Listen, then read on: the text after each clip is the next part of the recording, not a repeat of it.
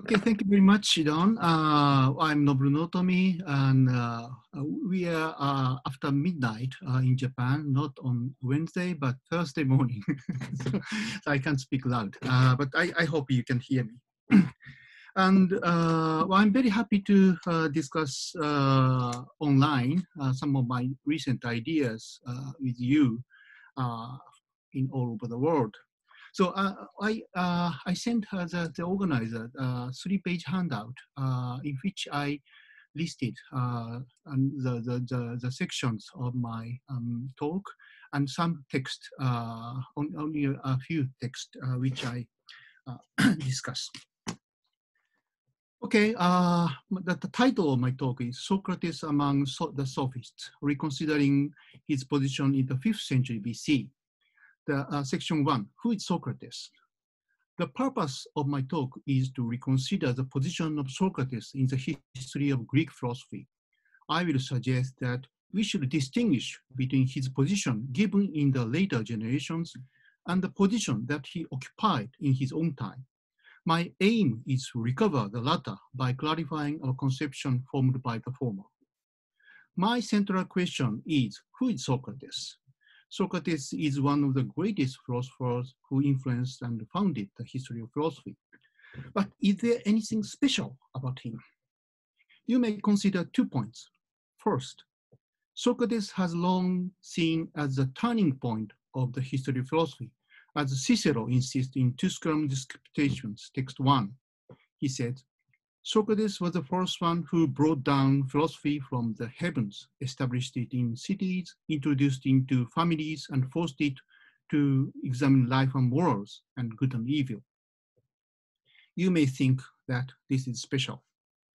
Next, Socrates wrote nothing, as different from Plato, Aristotle, and other great philosophers. This may seem special. Let us consider the second point first. Socrates is not special. There were several philosophers who left no writings to us. In the Greek philosophy before the 4th century BC, we find Thales, Pythagoras, and Diogenes of Sinope. We have no works or citation from these thinkers.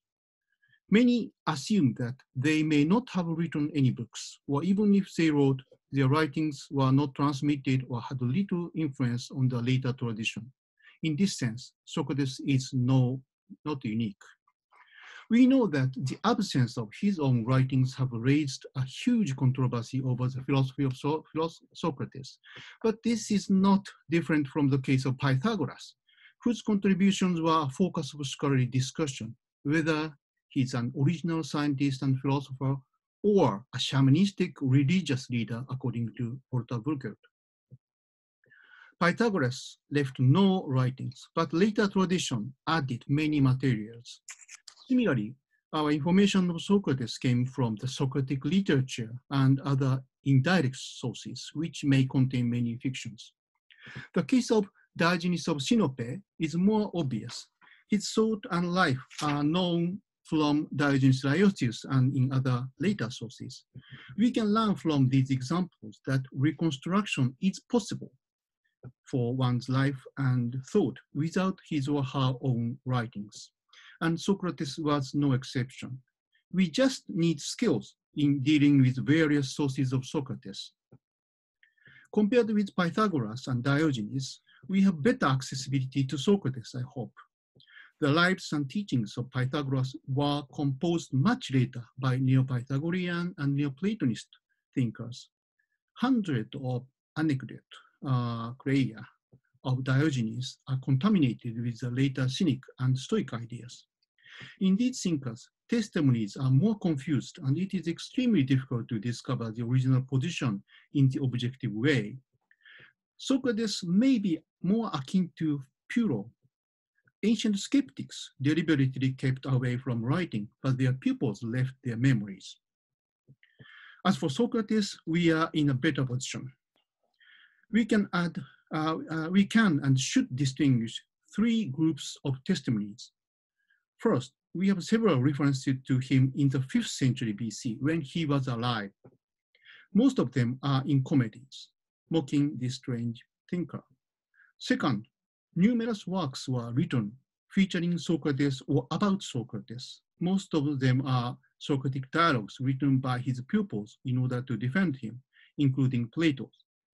But also we know about works against Socrates, like Polycrates' accusation of Socrates, whose critical argument can be partly reconstructed from Xenophon and Libanius. In the second stage, I mean the early 4th century BC, works on Socrates were written by those who knew him and his time. The writers of the third stage, after the mid-4th century BC, however, spoke about him without acquaintance. Aristotle commented on Socrates' contribution to philosophy in several places, and Aristophanes of Tarentum reproached him in the life of Socrates. Much later, writers like Epictetus, in admiration of Socrates' life, spoke on him based on the Socratic literature. We should distinguish these three stages and examine the testimonies with an understanding of each particular group, both in terms of values and bias. Section 2, Socrates in the Sophistic movement. Coming back to the second point that makes us believe Socrates is special. Socrates used to be regarded as the starting point of authentic philosophy, and on this view, the natural philosophers and the sophists are called Presocratics. It has repeatedly been noted that the designation Presocratics or for Socratic is inappropriate, but it is used customarily still today. But finally, the new source book of Andre Lacks and Gremost, this volume, I saw the face of Andre. I'm very happy and I'm very glad to discuss his book. The early Greek philosophies, 9 volumes in total. The 8 volumes locate Socrates in the 3rd chapter of the Sophists and changed our location of him in the history. Lacks and most include 11 thinkers in the 2 volumes of Sophists. I have a list in the handout from Gorgias. I must confess that I'm not entirely satisfied with this new arrangement. The chapter order is a revision of Dill's clans I listed below. Okay, omission of Critias is appropriate because he was not a sophist in any definition, but later included in the list after Philostratus, lives of sophists. But 2 minor sophists, Leucophron, contemporary with Plato, and Xeniades, date uncertain, are misplaced, I think, and the order should become more consistent if we exclude them from the 5th century sophists. The 4th century sophists include Polycrates, Alcidamas, and Isocrates, among many. My main disagreement with Lacks and most is the location of antiphon in relation to Socrates. Lacks most shows more sympathy with the recent trend of seeing a single antiphon, then why does he not come before Socrates? My suggested order is Protagoras, Gorgias, antiphon, and Socrates, so on. Well, in this order, Socrates is placed in the 4th in the sophistic movement in the supposed order of their birth. However, it does not necessarily mean that Socrates was a sophist. We need a more careful treatment of these thinkers. As I suggested, we need a clear distinction between the first 2 stages of Socratic sources, before and after his death in 399. Views are radically different in these 2 stages. Section 3, the dissociation by Plato in the 4th century BC. It was Plato who first made a sharp distinction and contrast between the philosopher, Socrates, and sophists. It was his invention in the first half of the 4th century BC. The context of the invention was a controversy over his trial. We know that the sophist Polycrates published a pamphlet entitled Accusation of Socrates, sometimes around 393 BC, in which Anytus, the speaker, claimed that Socrates was guilty of political and educational crimes. Against this revived criticism, the people of Socrates wrote a number of Socratic dialogues. By depicting Socrates' conversation with people, the Socratic writers tried to demonstrate that he was good and that the execution was wrong, as Xenophon's Memorabilia. This new movement of the Socratic literature changed the literary context of discussing Socrates. First, the implicit focus of these writings was a controversy of how to assess Socrates' life and activity. Second, pupils competed with each other and provided different views of Socrates, often accompanied by tacit criticism of the other views. For example, we can see in 2 chapters of the Memorabilia, Socrates censoring Aristippus for his way of life. Xenophon was more sympathetic with Antisthenes, whose emphasis on labor and autonomy. In this way, each pupil of Socrates advocate his own position and views on Socrates in rivalry with the others. I have discussed this point in my paper entitled Socrates versus Sophists, Plato's Invention in Socratica 2008, edited by Livio Rossetti and Alessandro Stavru. In that paper, I examined the relevant texts and showed that the other people of Socrates than Plato scarcely cared about the distinction between philosopher and sophist. They did not characterize Socrates in terms of philosophy, nor did they deny that they themselves were sophists or under their influence. Socrates was unique, Plato was unique in making Socrates philosopher. This main strategy of Plato was to dissociate between philosopher and sophist, and to present Socrates as the philosopher, model philosopher, and to confront him with the other intellectuals, mainly the sophists. The dissociation is clearest in the Apology of Socrates by Plato. Socrates insists that he is not a sophist who takes fees for teaching, he is not a natural thinker like Anaxagoras, and he is not the wise, namely the god. In several dialogues, Plato depicts Socrates arguing against the sophists, namely Protagoras, Gorgias, Polus, Prodicus, Hippias, Thrasymachus, Euthydemus, and Dionysiodorus. From his dialogues, we came to assume that Socrates was the philosopher, in sharp contrast with those sophists as fake philosophers. However, Socrates was not clearly distinguished from the other sophists in his lifetime, and people treated them together as intellectuals or wise men. We can observe this feature even in the early 4th century BC. Plato's rivals did not consider any distinction between these, but rather denied that both philosophy and sophistry are incompatible, not to say opposite. Look at the situation briefly.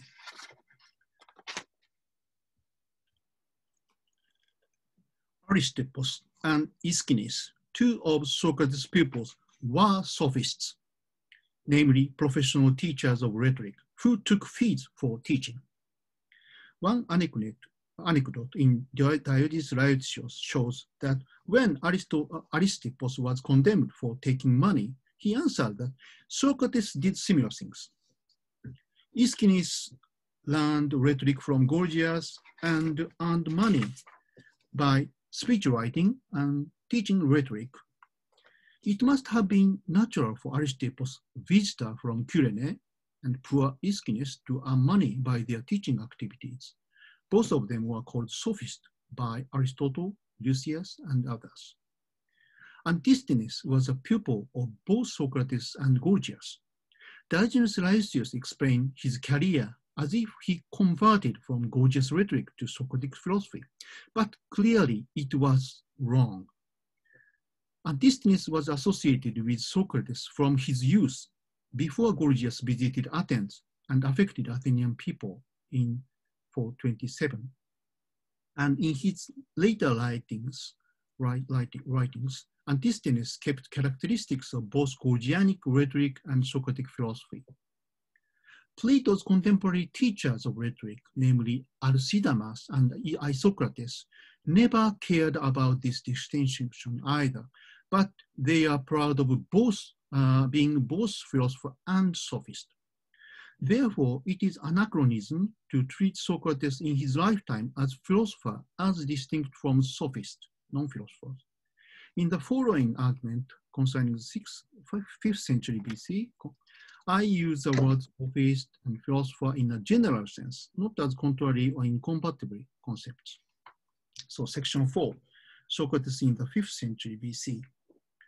By keeping distance from Plato's view, which eventually became our modern conception, we can see Socrates as one of the representative intellectuals in the 5th century BC who shared activities and thought with many others. Rivalry and debate between them advanced philosophical thought in many respects. I will discuss both common and different features of the sophist and Socrates and try to detect some characteristics that led Plato to believe that Socrates was special. Before looking at Socrates in his own context, a few words about the source for use. As I suggested above, our station of Socrates' source is not particularly bad in comparison with several other cases. In addition to the careful use of the testimony from the 3 different stages, in particular Attic comedies in the first stage and the Socratic literature, including Plato, in the second stage, we should widen our perspective to encompass various intellectual activities to locate him in his own context. We have a good amount of information about the sophists. To reconsider Socrates in the 5th century, we should relate him with his contemporary sophists. I must say that the most chapter on Socrates, about 120 pages, needs some improvement. It's not long enough in any way. The range of collected testimony is not wide enough compared with Gian Antoni's SSR, of course, to include passage from other people than Plato and Xenophon. Considering the basic difference of the 3 stages, I would suggest that the sources of Socrates should be arranged more with a chronological awareness than just a topical division. I believe that it will be an interesting and important job for us scholars of Socratic studies to consider what testimonies are included in such a chapter as lacks in most. Now, let us examine the Sophists and Socrates, how they are common and different. I will examine 5 points. So the 5 points in the handout. The first point is place of activity, democratic Athens. Are there any common features between Socrates and his contemporary thinkers, in particular sophists? First, the time and place where they are active characterize their common activities. In the latter half of the 5th century BC, Athens was a center of Greek culture, economy, and politics. There, democracy was established under Pericles' leadership. Intellectuals from different parts of Greece came to stay in Athens for various reasons. For example, Hippocrates of Chios, not Chios, leading mathematician, stayed in Athens while involved in litigation between 450 to 430. Anaxagoras lived in Athens for 20 years and associated with Pericles. His pupil and natural philosopher Archelaus came to Athens and met the young Socrates in 452. Democritus reported that he had visited Athens and seen Socrates, while nobody, including Socrates, recognized him. These examples indicate that Athens was a central cultural center where scientists and philosophers gathered and exchanged ideas. Socrates was a local thinker and never left the city except for the war. Sophists were central figures. Protagoras started the profession of sophist around 455 and often came to Athens to give lectures. Gorgias made his debut in the Athenian assembly in 427 when he was sent by his city Leontini. Since then, he had a great influence on Athenian people. As a sophist, major and minor stayed in Athens to teach wisdom to their pupils, of whom many were Athenians, but some followers from different cities. as we can see in Plato's Protagoras. They influenced Athenian intellectuals such as Pericles, Euripides, Thucydides, Alcibiades, and Critias. From Plato's dialogues in particular Protagoras and Gorgias, we know the lively atmosphere of this period, so as to imagine what role Socrates played in his lifetime. He enjoyed not only antagonistic dialogue with the formidable sophists, but also interaction and social conversations. He learned and taught in a wider sense, people in Athens and from outside. The characters appearing at Plato's symposium have different occupations and background, doctor, poet, etc. And Socrates himself was a sculptor. Second point is art of speaking, logos. Both Sophists and Socrates engaged in speaking, again, logos. They spoke in front of a large or small audience and held dialogues, dialegesta, in public or in private. We can understand this feature better if we compare it with the philosophical activities of the earlier natural philosophers. For they did not seem to have a common place or exchange their ideas face to face. For example, we hear no episode of Socrates conversing with or listening to Anaxagoras, who was staying in Athens when he was young. I presume that he scarcely gave Anaxagoras scarcely gave public speech or discussion, though his thoughts were published and read in book. By contrast, the Sophists engaged in speaking in public and professed to teach skills in public speech. They gave priority to speaking in contrast to writing. Although we know that Protagoras wrote some treatises, Truth and On God, in addition to a dozen of titles reported in Diogenes Laertius, we do not know many other writings of the Sophists. They are proud of extempore speeches, but not so interested in treatises or theoretical works. They produced writings only for some particular purposes. Two epidics works of Gorgias, Encomium Helen and Defense of Palamedes, aimed to demonstrate his skills in rhetoric, probably to recruit his pupils. Prodicus, Choice of Heracles, and Hippias, Trojan Dialogue, were texts for recital. The most notable examples is Antiphon's Tetralogies, which he probably used to display a variety of rhetorical arguments for education. Therefore, these writings are subsidiary teaching materials rather than main achievement of their profession. In the light of this oral tradition, Socrates was not special when he produced no writing. He engaged in speaking and discussing various topics with his fellow citizens and foreign guests, just as the Sophists. Socrates engaged in dialogue, which is often contrasted to long speech given by the Sophists. It is true that whereas Protagoras, Gorgias, Antiphon, and others focused on forensic speeches, not all the Sophists were always interested in this genre. Hippias and Prodicus seemed to be better at political speeches, but in this aspect, Socrates was, unlike other Sophists, uninterested in speaking in court or assembly. Socrates developed his skills in speaking in the form of dialogue, but this was also part of the Sophist repertoire. Some Sophists, like Euthydemus and Dionysiodorus in Plato's dialogue, are good at questions and answers. Instead of giving a long, one-sided speech, the cross-examination through questioning, a particular form of dialogue, was developed into the method of elenkos, refutation. We know from Aristotle's sophistical refutations, that refutation, elenkos, used by sophists, often entails fallacies. In this respect, both Socrates and some sophists share the same form of argumentation.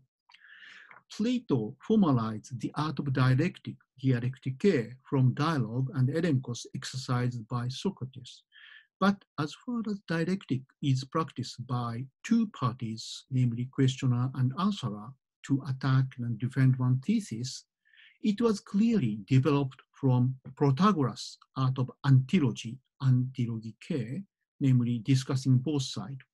which itself originated in Zeno's eleatic argument.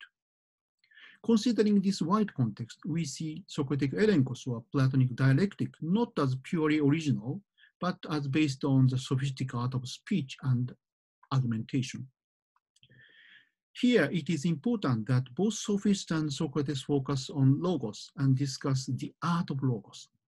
As Edward Schapper once demonstrated, in the 5th century BC, the technical term rhetoric was probably not used by the Sophists, but they called their own skills techne logon, art of speeches. This designation is vague enough to embrace logical arguments and rhetorical speeches, of which both Socrates and other Sophists are experts. This is why Socrates was warned to be a formidable speaker, Deinos legein, along with the other Sophists. It is Plato and Aristotle who clearly distinguish between rhetoric and logic, and between fallacies and valid arguments. Before this, they were all regarded as experts in speech, namely practitioners and teachers of techne logon. Socrates talked to his friends he meets on any topic without preparation.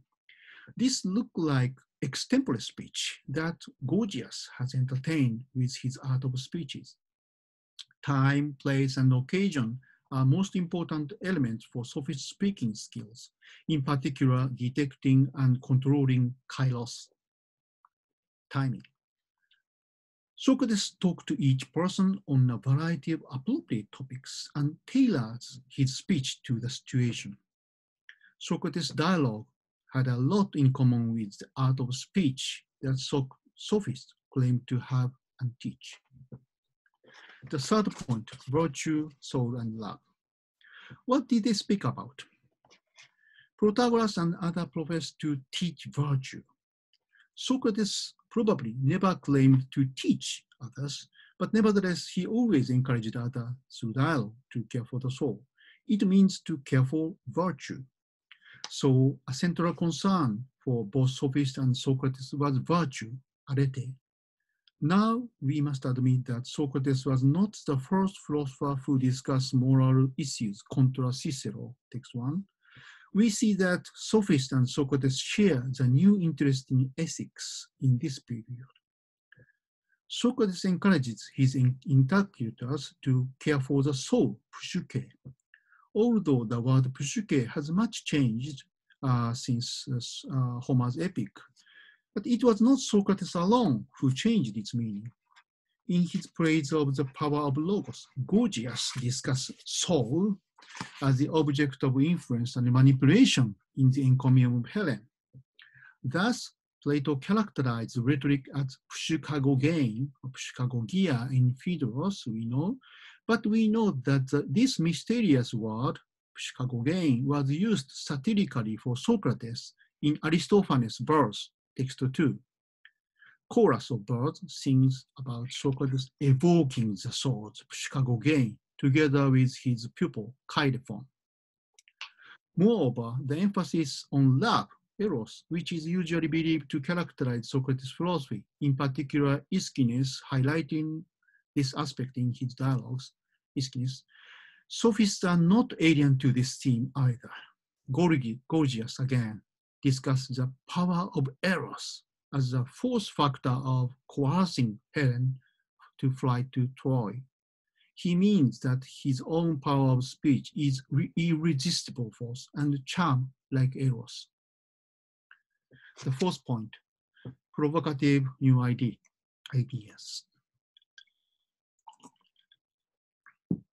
Sophists are usually supposed to engage in social sciences and humanities, but Protagoras, Hippias, and Antiphon also contributed to natural sciences and mathematics.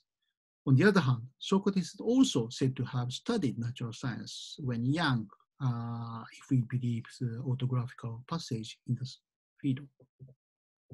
Sophists and Socrates shared an interest in society, language, and morality as opposed to natural philosophers, while the conversion nature and God to human is a hallmark of this era, Protagoras' famous man-major thesis may sound similar to human wisdom attributed to Socrates. Sophists advocated many new ideas and many paradoxical theses. Gorgias was especially famous for paradoxologia, as we can see in his extant works.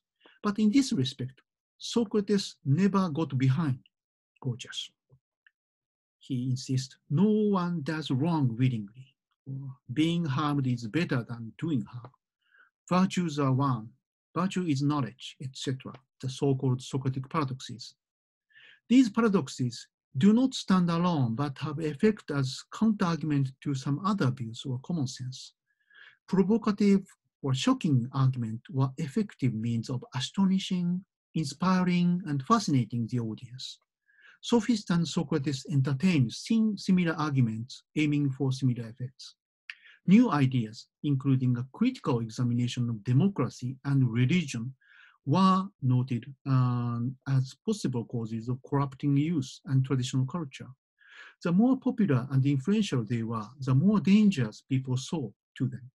Indeed, Socrates seems more provocative than any other thinkers in cross-examining traditional values and morals, and in this sense, in committing impiety.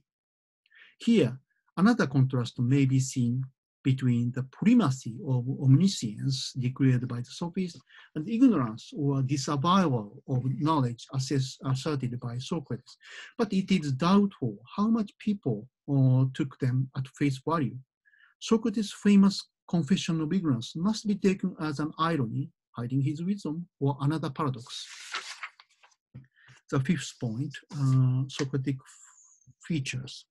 I wonder how much left for Socrates alone. It is here that Plato started to make efforts to dissociate Socrates from the other sophists. I suggest that the new concept of philosopher, philosophos, or philosophy, philosophia, which had a Pythagorean origin, I presume, come to play a crucial role. Plato sees engaged in dialogue as a criterion of a true philosopher. Care for the soul and the practice for death now create an essential image of the philosopher. Several other features, including aporia, irony, muetic method, not taking fees, staying in a native city, etc., may somehow characterize Socrates as philosopher as well.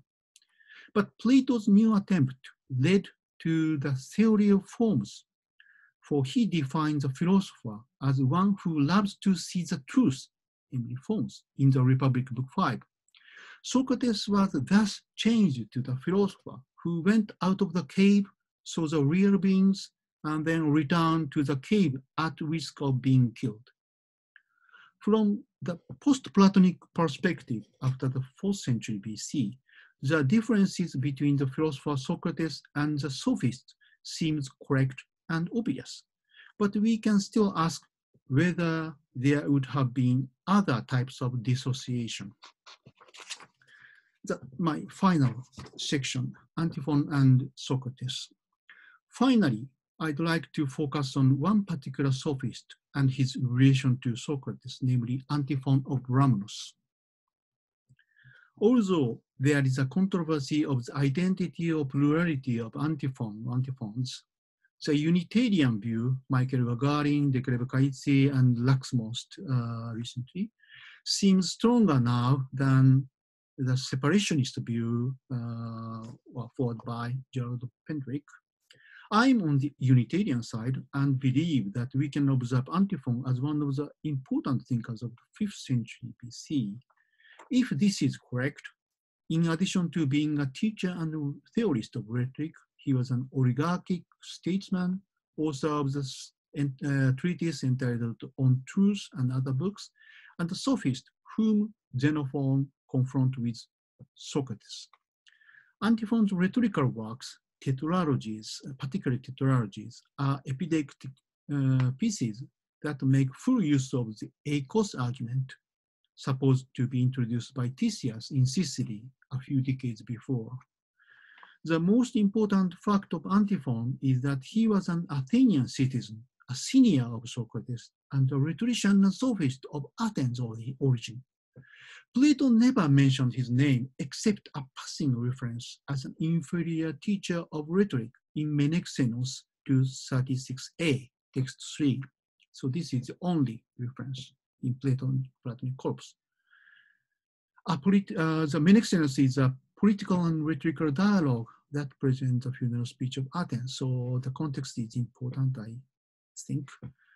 It is interesting that Socrates contrasts Aspasia as his teacher with Antiphon.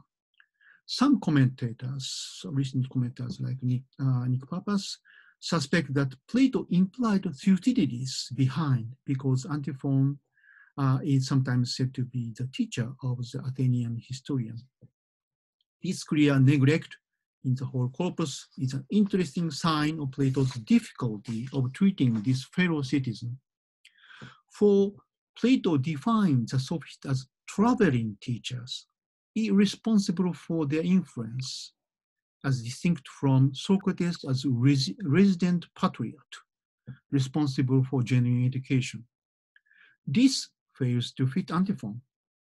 Also, we perhaps influenced by Plato's dialogue believe that Socrates was the first Athenian native philosopher. But if Antiphon is included in the group of the 5th century sophists, he preceded Socrates as an active, provocative thinker. His anti-democratic position may look similar to Socrates. Antiphon was tried after the failure of the oligarchic revolution in 411. He died, he did not escape Athens and made an impressive defense speech in court to be sentenced to death. The charge was purely political, but we can imagine that for many contemporary Athenians, the trial and execution of Socrates was a reminiscent of that of Antiphon in 12 years before. While the earlier trial was a nightmare of the abortive revolution, the latter trial became another nightmare of the failure of the restored democracy. Thucydides highly praised Antiphon's speech on revolution, and Socrates' speech became a masterpiece in the form of Plato's apology. The reason why we completely ignore Antiphon, a forerunner of Socrates, is that Plato erased him in the history of philosophy and of the Sophists. But we have a chapter in Xenophon's Memorabilia, book 1, chapter 6, text 4, which depicts 3 short conversations between the sophist Antiphon and Socrates. The first scene shows that Antiphon saw Socrates as a rival of his profession and tried to contrast his own sophistic teaching with philosophy. We are facing, okay, so this is near the end of the talk. We are facing the mystery of the gap between the 5th century and the 4th century BC. In order to reconsider Socrates in his context, we should not only look at somewhere outside Plato, but also cross-examine what Plato did for Socrates. Thank you very much.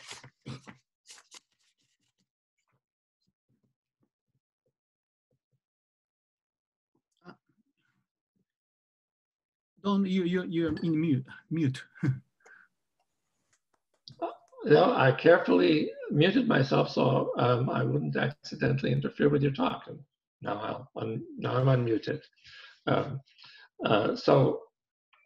Now we can move to the discussion part of the event. And I invite you to raise your hand, use the raise hand function. Those of you who haven't done it, if you click on participants, you'll get a window at the top of your chat. Participant.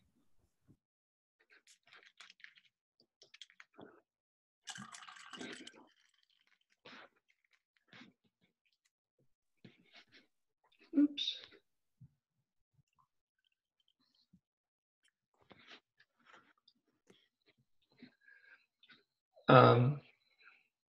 Well, Andre, you've been mentioned by name in the talk, and anytime a person makes a selection of text, there's an interesting debate to be had about what exactly the shape should be. So why don't I invite you to make the first intervention. Relax. Thank you, Andre. You're in mute, please. Here, you hear me? Yes. Yeah, thank you. No. Yeah. Okay, so thank you very much to you, Noburu, and to Don. I have 3 points, small points. So about the edition, and I'm most grateful about the observations, the more so that, and this is important for us, that we are going to begin to revise the edition we have actually already begun to do that, and the second definitive edition will appear in 2026. Oh. So, and we have the possibility to revise it, as I understand it, with additions and corrections and so on. So we are really free to do that. So not only your remarks, Noburu, but everybody's remarks and correction suggestions are very welcome in the next few years, actually. Thank you very much for the remark about Antisthenes and Socrates. I must think it over. I don't remember exactly what moved us to adopt this order, but certainly your considerations are very important. I would like to make a general remark about the difference between edition and writing a book about, or having ideas about.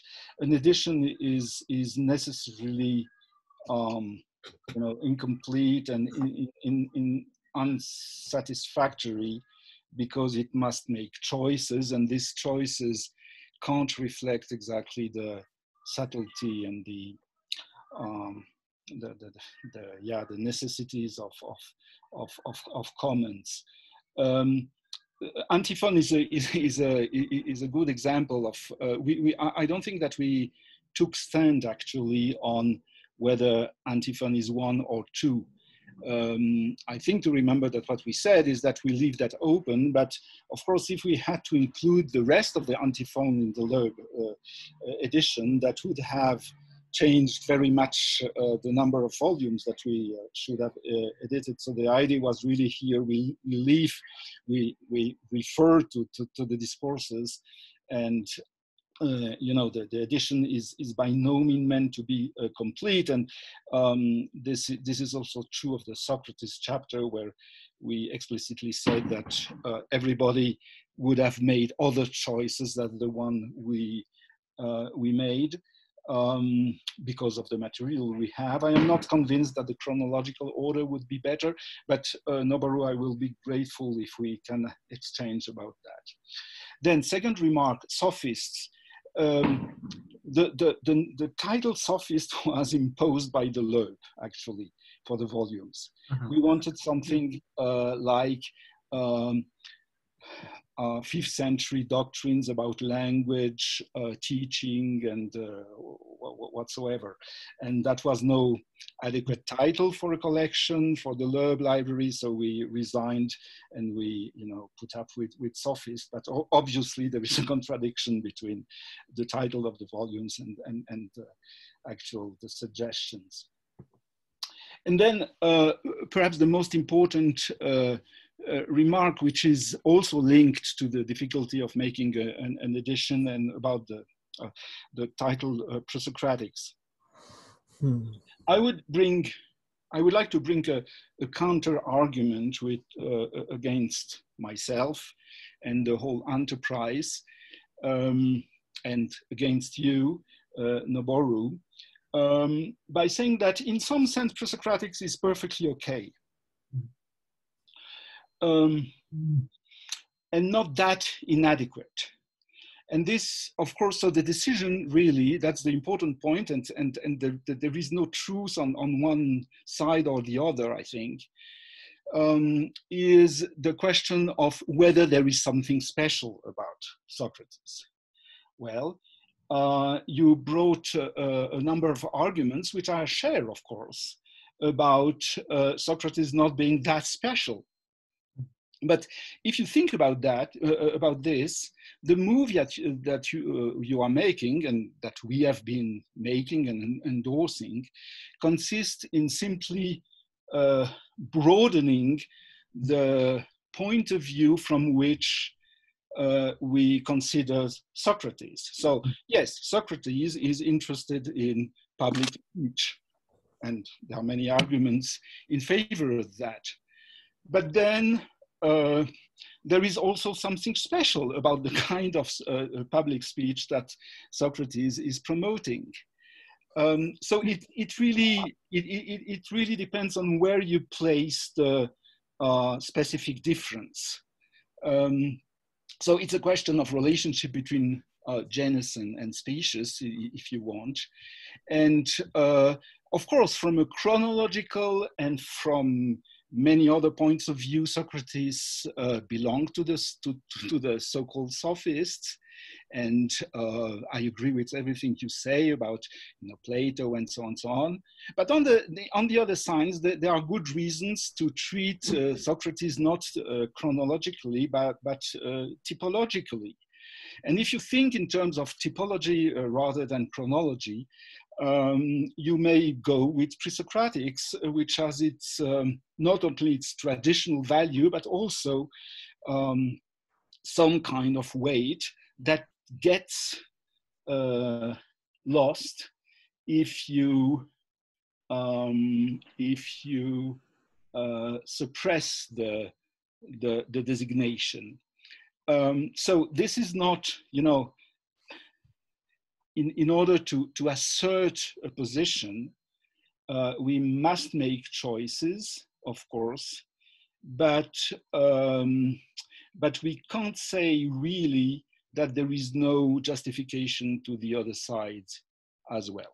Okay, thank you. Thank you very much. Yeah, well, can I just reply a few points? Thank you very much. Yes, I really like your new edition. So my comment is very, yeah, I'm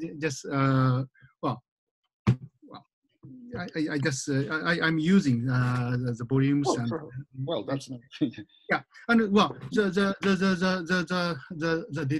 designation of Presocratic. I know, and Andre, your book in French, a small book, defend the Presocratics, and well, and of course, it's how the difficulties, how much we add connotation to pre-Socratic. I mean, Socrates, as I discussed today, if we assume Socrates is very special, the only philosopher who studied everything new or something like that, then the Presocratic, the title of Presocratics is very misleading, I think. But as you said, if we broaden the perspective and weaken the connotation of Presocratics and use it in a general way, maybe it's okay. But today I focus on to reject our prejudice. So, yeah, sure. so I just emphasized on the opposite side. Just to add a note, my French book is actually my English book. It has been translated in 2000. Yes, I know. Thank you. Well, thank you. All right, John Lent. Hi, thank you very much. Can you please say something about Aristophanes' clouds? I like what you say, and I've always been unsatisfied with Dover's theory. And by the way, I'll just mention, I learned not long ago that that theory did not originate with Dover. It was an older theory in German scholarship. But this idea that it's confused, it seems to clearly show that the Athenians, what they thought of Socrates. What would you say about that? Thank you very much. And I didn't discuss the clouds because clouds is, of course, is as Socrates the main character, so it's much to say about it. But my general reading, my hypothesis is Aristophanes is, of course, using the character Socrates as a kind of representing the wider, images of the mixed, some other, mixed kinds of intellectuals. But there are a few questions. One is why Socrates? Why Socrates was chosen as a kind of, that kind interesting character. Then I think that there must be something. I mean, normally we think that Socrates in the cloud is totally different. It's distorted one. We have nothing to see in the clouds. I don't think so. There must be something in common in the Sophists or the intellectuals. That's why Aristophanes, of course, exaggerated Socrates. So then we can. And another thing is still the interesting mixture between the natural philosophy and the sophistic kinds of language and sociological things that is assumed in the cloud. So this is another assumption after the 4th century that natural sciences, physical theories, and morality or ethics are different. I think that the cloud is, in a sense, good hint as to how people are treated these topics in the 5th century BC. And well, so that is my general response. And each part, each argument has some background, Diogenes, Apollonia, or some, other things. So it's interesting to pinpoint, see. And I enjoyed the clouds very much. And Aristophanes is clever, very clever to use, and he understands theories. So I'm a bit against the Kenneth Dover's thesis that the work is not philosophical. Thank you. Let me just interject. I've noticed this in previous colloquia. We are a community of good people. And so when we have a group of 50, folks are quite reticent and don't want to put themselves forward because after all, there are 50 other people who have good questions to ask.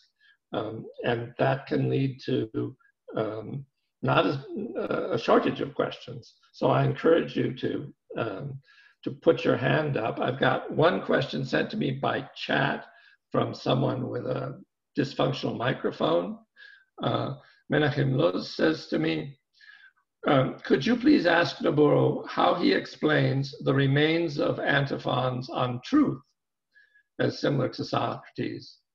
Antiphon proposes, if I recall correctly, it had a double ethical standard, the good as relative and the good as conforming to law. Okay, thank you. I didn't discuss either the antiphons treatise on truth.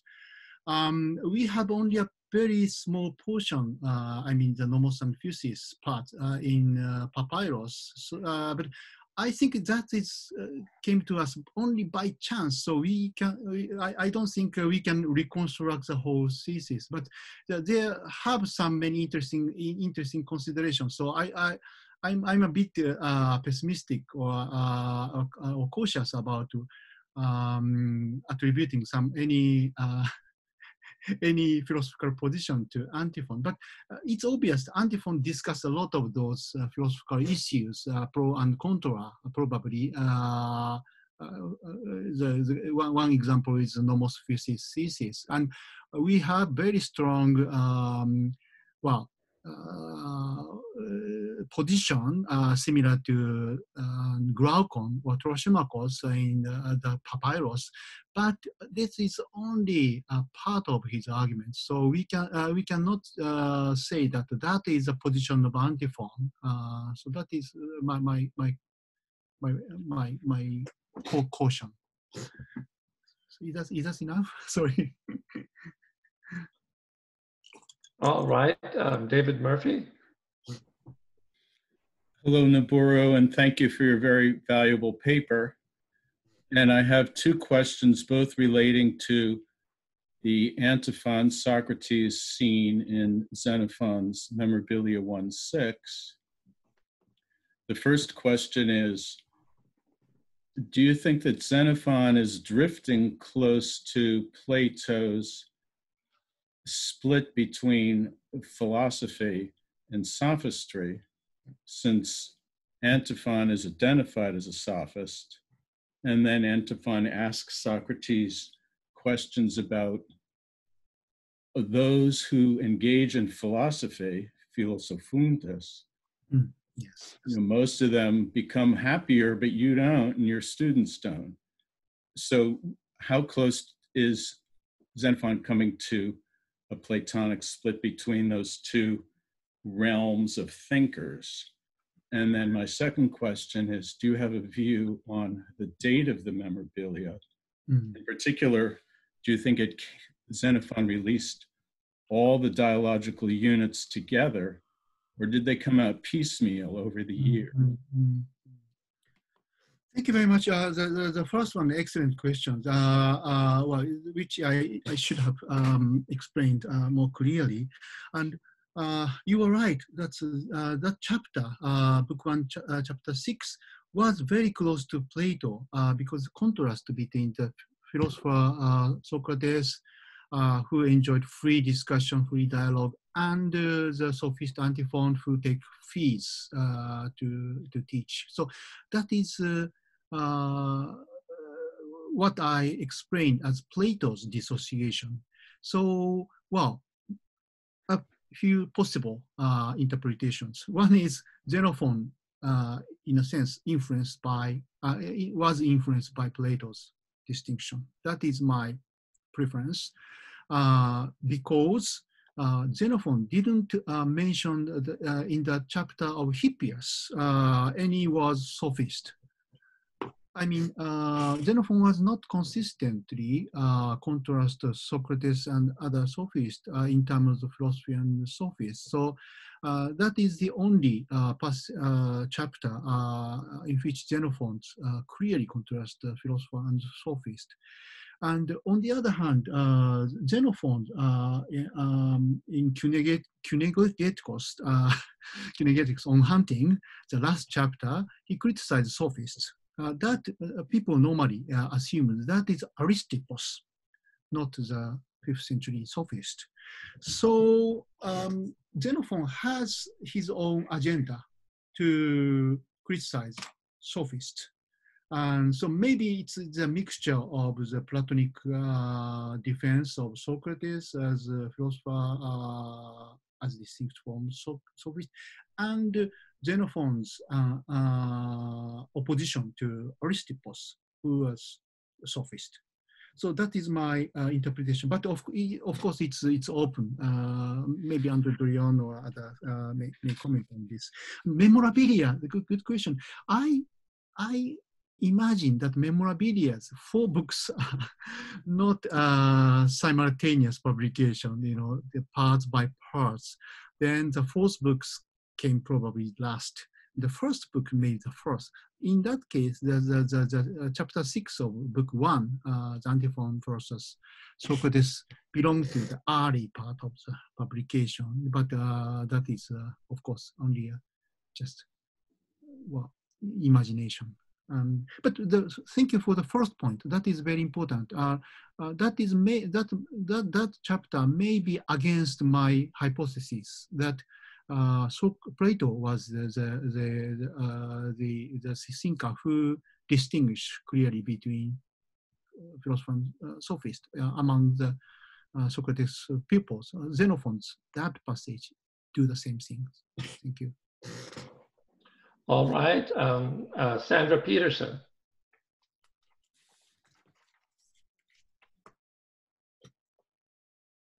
Sandra? Yeah. Hi, Sandra. I'm trying to unmute. Can you You're hear me? unmuted. You've succeeded. Okay, good. I would like to put in a vote for Socrates being special and different from anybody else in that he used his questioning, his dialegisthai, to get to know people. I don't have all the texts at hand, but I'm thinking in the Theaetetus, where he says he wants to start talking because it'll help them to get to know each other. And then in the Charmides, he wants to strip Charmides' soul, to undress his soul. And then in Xenophon, Xenophon says that he doesn't know anybody that was so concerned to find out what his companions knew. So that's what I'm thinking is special about Socrates compared to all the other people you've mentioned. So thanks, that's my comment. Thank you very much. Well, that's probably one of the maybe differences, the emphasis or the intentions. And Socrates, the method of holding a dialogue is of course slightly different from other people. So he asks what you think about, or that kind of things is probably slightly different from others. So we can say that Socrates has something different from others. And Plato later explained or characterized as a philosophy. But my general aim is try to avoid prejudice of this kind of prejudice. Socrates has a good intention and always seeking for truth, and Sophists are just fake, and they deceive people. They chat for not important thing at all.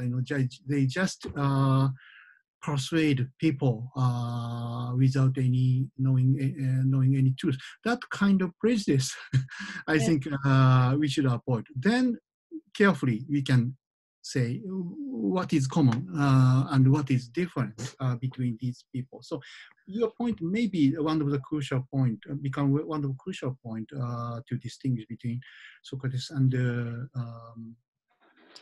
as a sophist. But still, I think that is one of the small differences between doing dialogue or speaking activities. That is my concern. Thank you very much. All right. Next question, Rosalind Weiss.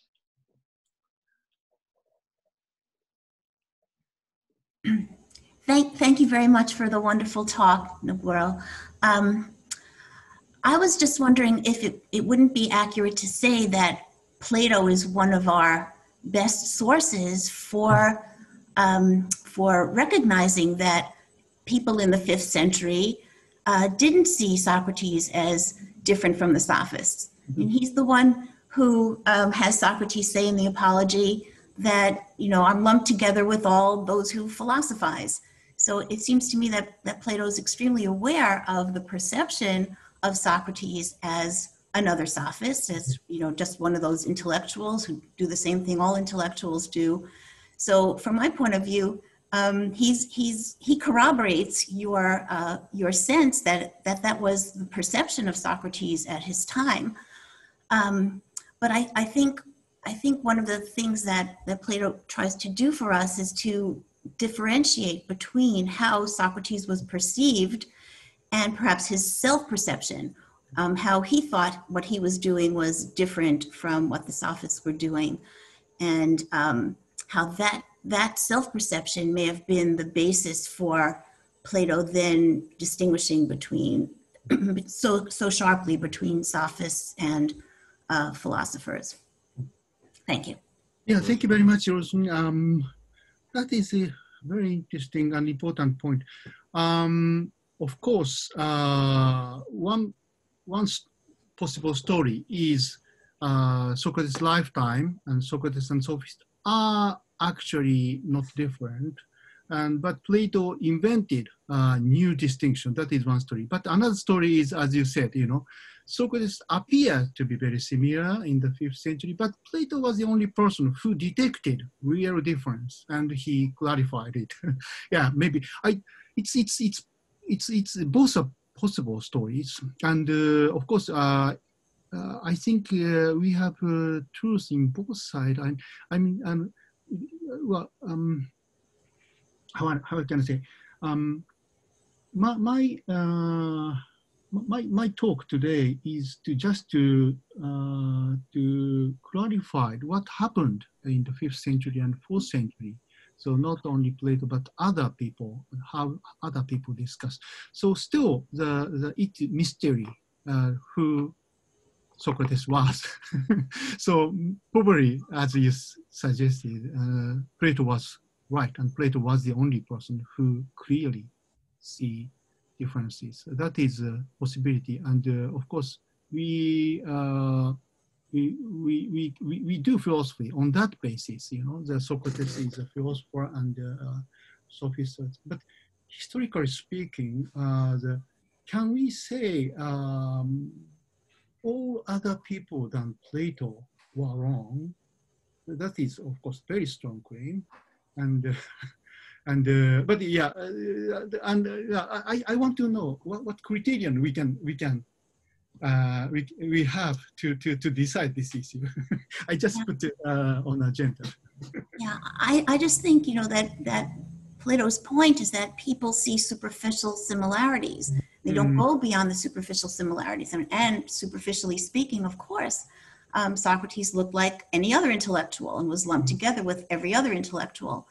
You know, we could think about Protagoras in his speech, you know, where he says, "Oh, everybody was a sophist in disguise." You know, one can't help thinking of that when you try to lump Socrates together with the sophists. And you know, it may be important to think about how Socrates saw himself. I mean, first of all, of course, the way he distinguished himself was that he didn't take money for his teaching. That was the basic distinction that he drew. But I just think it's interesting that maybe Plato was trying to expand on Socrates' self-perception, that he did not perceive himself as one of these philosophizers. Yeah, Socrates'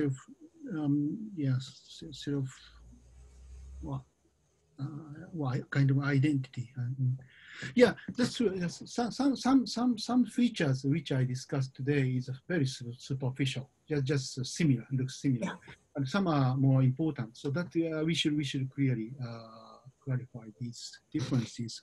But taking fees, Plato, the only objective criterion between the difference between the sophists and philosophers, taking fee or not taking fee, how much importance it has. That is interesting because Socrates, well, yeah, for example, Aristippus, as in the very satirical episode, said that Socrates did the same thing because he got from friends food and other things offered. So why not I take fee? So that is yeah.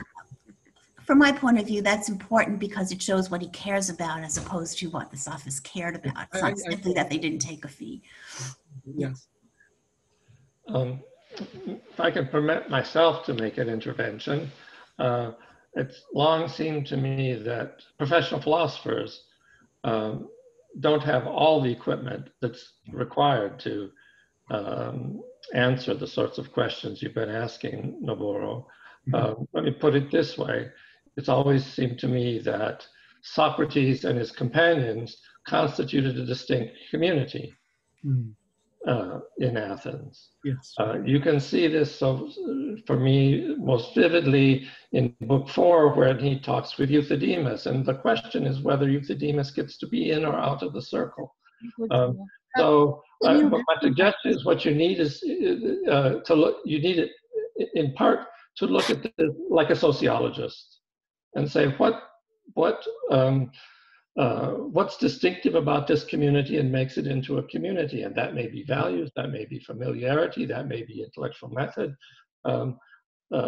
but anyway, it's a sociological question or anthropological question.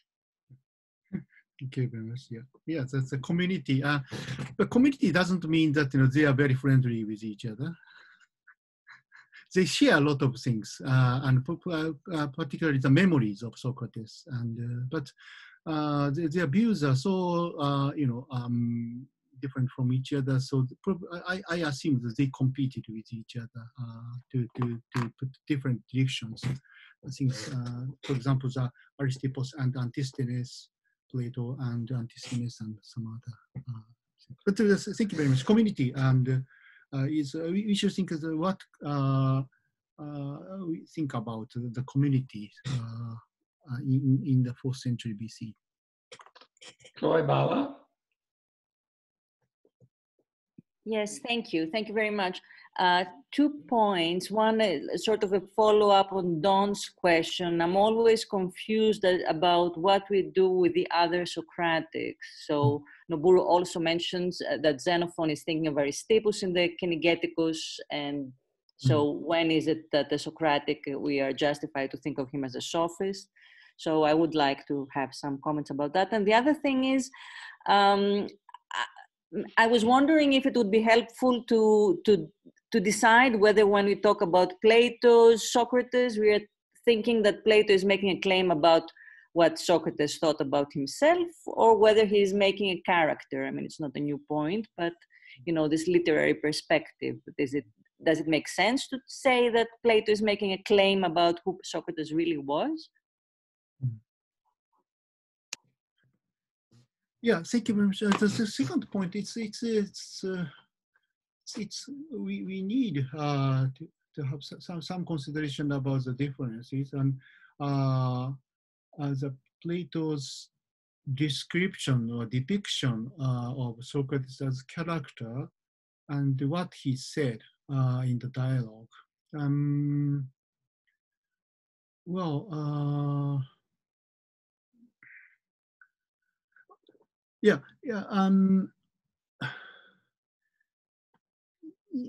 you have any particular dialogue or passage which matters on this respect, Chloe? I'm not sure what the question is. You mean we should distinguish if we should distinguish the what Socrates said in the dialogue and what Plato present as a character.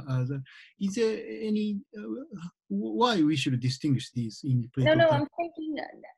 Are we thinking of Plato as trying to save Socrates and to talk about who Socrates really was? Or is it someone who inspires Plato and acquires a life of his own? I mean, once we are away, I suppose, from Vlastos' fast and sharp distinction between the early dialogues being closer to the historical Socrates and the others being closer to Plato. Do we have a criterion to say whether this is part of Plato's agenda or whether Plato is acting like a historian of philosophy and talking about it's difficult. It's of course it's it's a huge question, but because you didn't include the question of the persona in your categories at all. I was just trying to. Of course, that's come back to my comments on the Lux and Most, the editions, the Socrates chapter, what kind of material should be included. My own strategy is not like Vlastos. I don't clearly cut the early and middle dialogues. That's why I cited the Republic, the definition of philosophers. If Socrates as philosopher in early dialogue is different from the philosopher in the middle dialogues, that makes things very confusing. I mean, it's very bad strategy for Plato to show Socrates in two different types. So I assume that Socrates in the Apology is, in a sense, the same as Socrates in the Republic. So that is my working hypothesis. But it's, of course, it's not easy to connect. Sorry, that is not the historical Socrates, though. Huh? Well, I don't talk about historical Socrates. More important thing is what Plato believes real Socrates to be. So that is my things. So that maybe it's related to the Rosalind's questions. Plato saw the most crucial difference, not superficial similarity, but crucial things. But Plato believes Socrates to be. That is a philosophy. Dan Graham. All right, I'm excuse me, I'm muted here.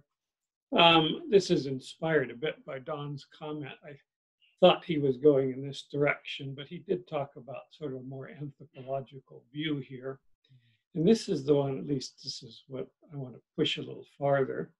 It seems to me that one of the most basic distinctions between Socrates and the so-called Sophists is something having to do with how important, well, a way of life. For Socrates, it seems that philosophy is a way of life. And that's why he constantly talks about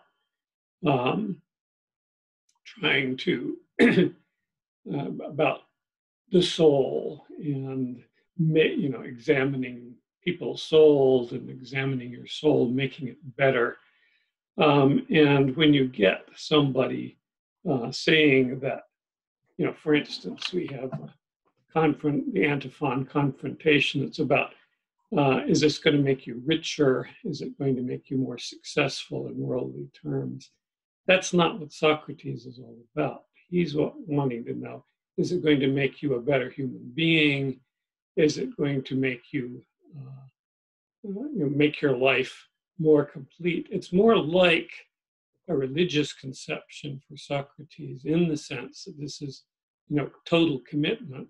As you see when Socrates risks his life for his philosophy, and I think a number of times, not just in the trial, his trial, but we have other examples, the trial of the generals and so on, and in the confrontation with the 30 tyrants when he refuses to arrest Leon of Salamis and so on.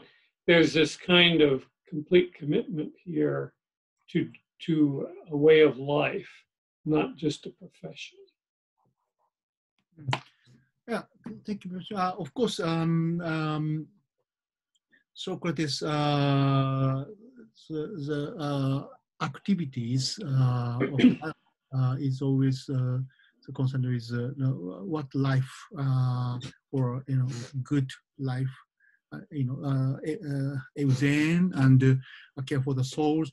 And still, what I was talking about is we cannot simply say that Socrates was a philosopher who care for the who provides a way of life, who discuss way of life, and so while the Sophists are quite different. Sophists, for example, Protagoras, when he teaches virtues, he was serious. For example, I can discuss, I can argue, you know, Protagoras was a serious educator who really want society make better, become better, or well, Antiphon was a rhetorical teacher, but actually he committed his you know, political life in the last of his life, you know, the oligarchic government, and it's more active than Socrates. So it's not so easy to separate, distinguish Socrates as a kind of the philosopher and from the other Sophists. So it's of course, yeah, we have some differences. We see some differences. So I don't deny Socrates is have some special or many special things, but still we cannot say categorically Socrates is different from Sophists. That is my working hypothesis. Thank you. Noburu, I have a question through chat from Josef Lieberson. I'm going to paraphrase, hope I get it roughly right. In the apology, you've got a context where there's a speaker and an audience. And so Socrates makes this distinction between a philosopher and others, including Sophists.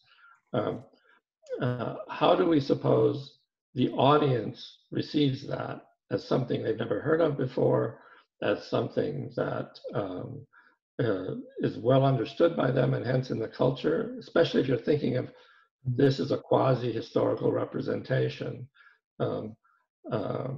That makes a difference to when this distinction came about and how. You mean Plato's Apology? In Plato's Apology, what did this come across, do you think, as new to the audience or as something familiar already? It's interesting. As far as I see, that is not very much accepted view. I mean distinction. So even if the Socrates did that speech in actual court, people wouldn't understand, why Socrates said that kind of things. For example, he was not sophist because he doesn't take fees. Okay, but you did the same thing. So that kind of things, and so the question is, of course, that Socrates, as historical Socrates, had that distinction, or Plato invented that distinction. That is very difficult to say. But Plato saw Socrates, the essence of Socrates, as in that way. So that is as far as I can say. That is true. I mean, Plato believes that Socrates was that kind of person, and but you can say we cannot say that in the 5th century BC the contemporary Athenians see any distinction, even if Socrates claimed that kind of thing. So it's very complicated things and how to read that passage in the Apology. Well, thank you, Noburu, and everyone. Our next colloquium is in 2 weeks, but on Tuesday, September 15th. Paul Woodruff will speak on In Socrates' Footsteps, a Better Model for Virtue Ethics. His talk is going to be quite philosophical rather than historical. His question is, what kind of virtue ethics do you get out of Socrates, for example, as contrasted with Plato and Aristotle? So if you're interested in particularly in the philosophical inspiration that can come from Socrates, Paul's talk should be of interest to you. Thank you all for coming, and see you in future colloquia. Thank you.